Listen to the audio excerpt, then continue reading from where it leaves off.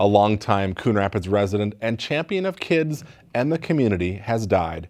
Bruce Frank passed away Sunday at the age of 77. Funeral services were held Wednesday at the Beth El Synagogue in St. Louis Park.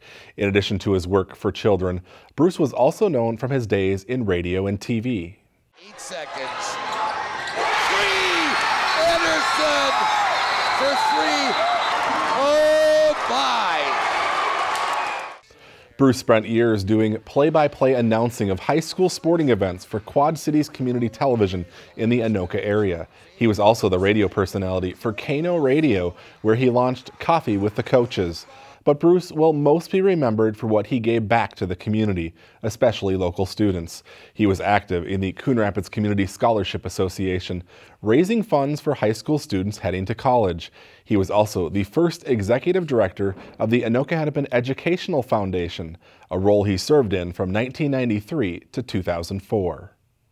He was the person who rallied others to get involved. He was the person who said, come on, I know this is important to you. Help me out at Anoka Halloween, help me at the Kiwanis Pancake Breakfast, help me support the Kiwanis in selling, things at the Anoka County Fair. It was that role that Bruce had. He brought other people to the cause and to supporting students in our communities. Those who knew him say they will remember him as a caring and generous man dedicated to our students and our future. Bruce is survived by his sister and brother, along with many other family members and friends. In lieu of flowers, the family is asking memorials be sent to 2 charities close to his heart.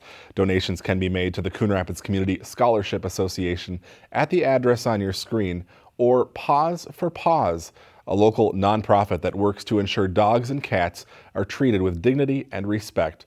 We also have this information on our website, ctncoonrapids.com.